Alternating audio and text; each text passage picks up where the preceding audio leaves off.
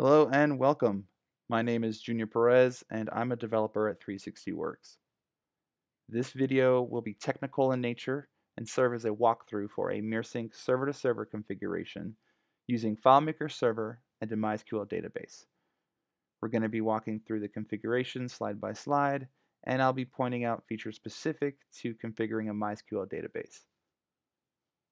The reason we're releasing this video is recently we've seen a growing demand from clients with large databases on FileMaker Server who want to mirror that data on a server better suited for high volume web traffic, like MySQL. We think MirrorSync is a solution for this purpose and includes a built-in workflow to create your MySQL tables from scratch, as well as keep your data in sync. So let's go ahead and dive right in. For anyone wondering what my environment is, everything is on Amazon Web Services, which is essentially Amazon's cloud computing platform. I have FileMaker Server 19 installed on a Microsoft 2016 EC2 instance, and I'm using a MySQL RDS instance, also on AWS. RDS just indicates it's a relational database whereby I don't have to worry about the backend, what OS it's running on. I just configure it and it's ready to go. MirrorSync 6 is installed on the Microsoft instance.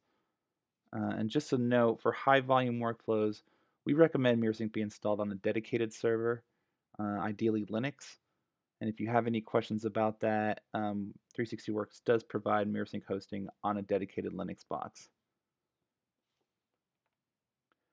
As with all MirrorSync projects, we begin with the configuration client.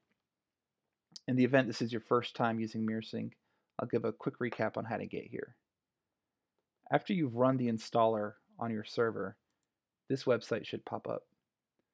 It's essentially a website being served by your MirrorSync instance, which provides you some essential functions, such as downloading the configuration client or sending us bug reports. As long as the server on which MirrorSync is installed is publicly accessible or otherwise reachable by your computer, you should be able to hit this page from any browser. And I recommend running the configuration client from your PC, as it's probably a better experience than doing it through a screen share or remote desktop session. So, with that out of the way, let's create our configuration. Let's click on this New Configuration button, and we'll go with this third option for server-to-server syncs.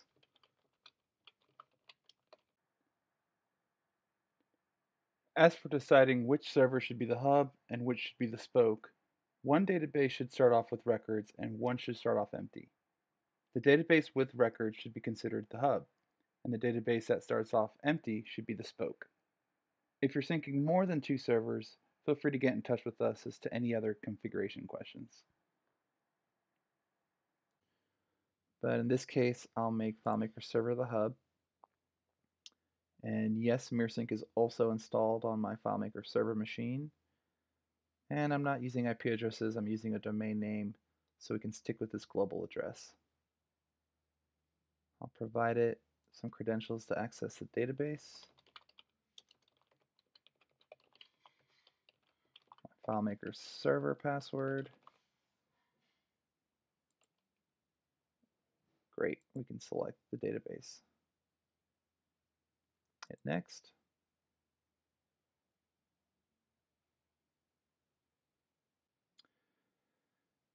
This panel covers documentation on creating your sync layouts. It's essential reading, but it's covered in other videos. So we'll skip that. And now we get to the spoke configuration. We already designated FileMaker Server to be our hub, so we know MySQL is a spoke, and I pre-populated some information such as your endpoint, user credentials, and this part's pretty cool. If you already have a MySQL database that mirrors what you want to get out of FileMaker, you can select that database here, or you can create a new database altogether. So let's try that.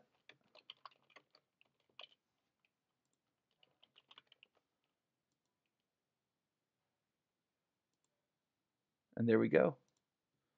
I'm going to go ahead and pull up my SQL client I have off screen. and show you that if we are to refresh databases, we'll see that invoice sync database right here. It's empty right now, but we haven't created the tables yet. We'll get there. If you already have a database, chances are some of the table and field names might be different than what you have in FileMaker. If you select this radio button, the configuration will bring up additional panels that allow you to map tables and fields. In my case, we're creating the SQL tables from FileMaker, so I expect them to have identical field and table names.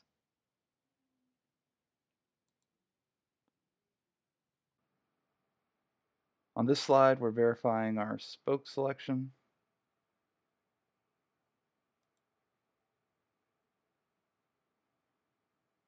And on this slide, we're tasked with selecting all the layouts in our FileMaker file, which are going to be used for sync purposes.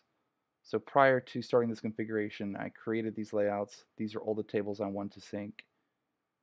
They're empty. There's no fields on them in my case, no script triggers, nothing. Just a direct portal basically for the data API to access the fields on these tables.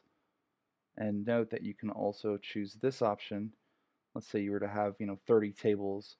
As long as all your layouts, all your sync layouts have some consistent prefix, MirrorSync will automatically detect and select them.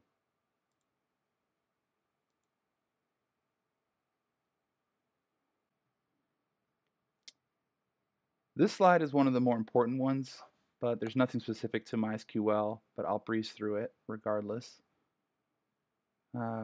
We always assume someone's going to be accessing FileMaker Server from a different time zone, so go ahead and take that in mind and make the proper accommodations. This involves making an extra modification timestamp field that actually makes an adjustment for time zones. Feel free to look at the documentation for more information on that. I'm going to opt for the manual key setup. MirrorSync will still do its best to select our primary keys. I just want to be able to see them and make sure we got the right ones. Select MirrorSync Manage if you use serial numbers as primary keys, or otherwise Developer Manage if you're using UUIDs as primary keys. MirrorSync works equally well with either, but there is an advantage to using UUIDs. If a sync doesn't work for some reason, you can manually do an import to transfer the records over yourself. I'm not trying to filter any of the fields. I want to just sync all the fields on my layout, so I'm opting with the sync all fields. Alternatively, if there are certain fields you want to omit from your sync, you can put them on your sync layouts and select the sync only fields on layout. And most users go with this merge changes together, and most recent changes win in the event there's a conflict and merging is required. And I'd like to point out, if you want to change any of these settings on a table by table basis, you can do that here as well.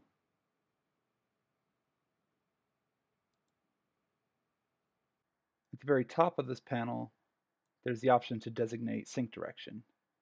By default, it's bidirectional, meaning record counts on both hub and spoke will be mirrored.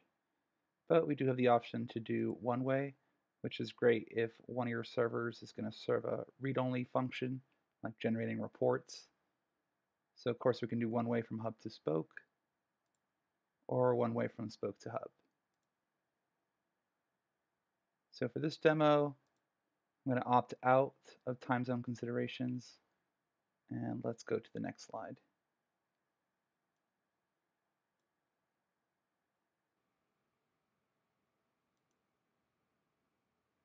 Looks like MirrorSync did the job. Got the right primary key, modification timestamp, and creation timestamp for all my tables.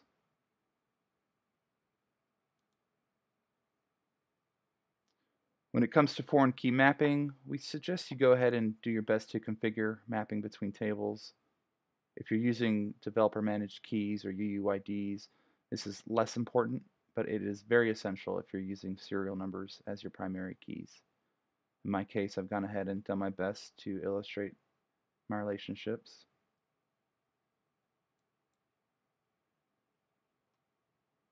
And my relationships are displayed here.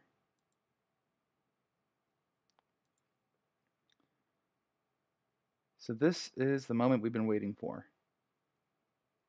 We've gone ahead and configured our sync between FileMaker Server and MySQL. We created the MySQL database, but we haven't created the MySQL tables. One of the best things about MirrorSync in terms of this configuration is it gives you the option to do that for you. Before running the execute SQL command, I'd like to show you what things look like in MySQL. So I'm using a lightweight client called SQL Ace, and as you can see, this is the MySQL endpoint we set up earlier. We're looking at the invoice sync database, which we created during the spoke configuration, but there's no tables. So let's create those tables. I'll click on this button, and we see a prompt letting us know if the tables already exist, they will be deleted. That's fine. Great. And you'll likely have to perform a refresh. I find toggling to another database and then coming back sometimes does the trick. And there we go. So what we're seeing are the newly generated tables based on FileMaker tables. And you can see all the data field types, our primary key, timestamps. And at this point, you can go ahead and practically make changes. It may be easier to do changes here as opposed to in our massive SQL script. For example, I find description fields often tend to exceed the 255 character limit. So I'll proactively change this varchar to a text field. And this client's pretty handy. It shows you what your other options are. MySQL being concerned with efficiency, there are many different options sometimes for the same field types. So for text, you have medium text, long text. Blobs are the SQL equivalent of a container field. You have tiny blobs, medium blobs, and it goes on.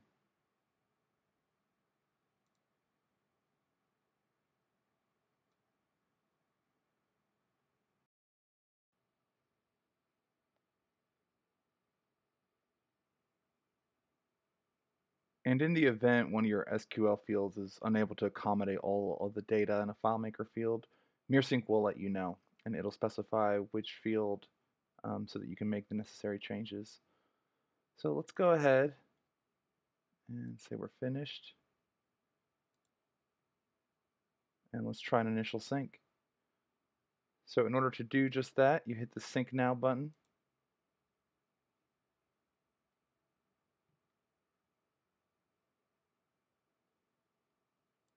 And initial syncs obviously will take a lot longer than incremental syncs.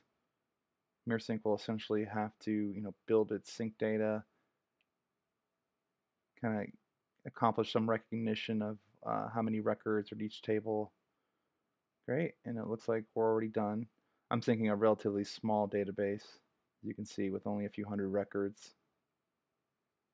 And okay, this is great. So it's telling us that on the quote table, the description column is too small. And that's actually after we made that change to make the quote description field of text. So let's go ahead and make it a medium, which should accommodate up to 16 million characters. When field contents are truncated as a result of an SQL field type not being large enough to accommodate the data, MirrorSync won't know to retry those insertions in which data was truncated. There's two ways we can fix this. If we go back to the configuration and right-click it, we can reset the sync data, which gives us the chance to basically redo the initial sync. Upon trying to sync again, you'll get an option to either delete the spoke or rebuild sync data. In this case, we want to blow away the records in SQL and populate them from our FileMaker hub. So once that prompt comes up, I'm going to select delete spoke. Essentially just redoing the initial sync. And hopefully with that change to the description field on the quotes table, we won't have an issue with data truncation.